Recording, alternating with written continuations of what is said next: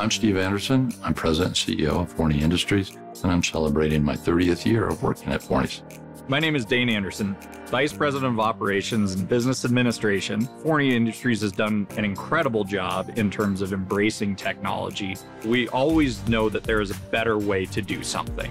Forney Industries started with J.D. Forney, who was born in Enid, Oklahoma in 1905. He eventually traveled a little bit to the north up into Colorado, basically started a small company from there.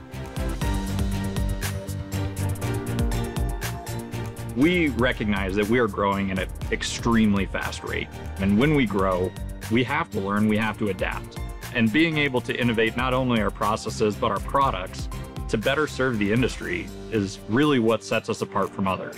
We like to think outside of the box. We challenge everybody.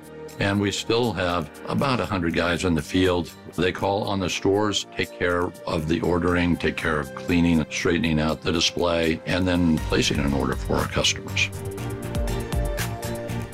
This is 90 years of innovation. All of this is stuff that Forney Industries always has a hand in, and we're always trying to do a little bit more.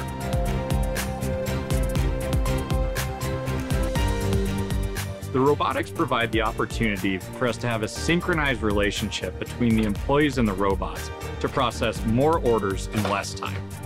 But I think in the last 20 years, we've probably done more innovation. We'd rather stay focused in the industry, keep to our niche more than anything, versus getting too far away from what we're very good at doing. Thank you for the 90 years of Forney. And thank you for the 90 years to come.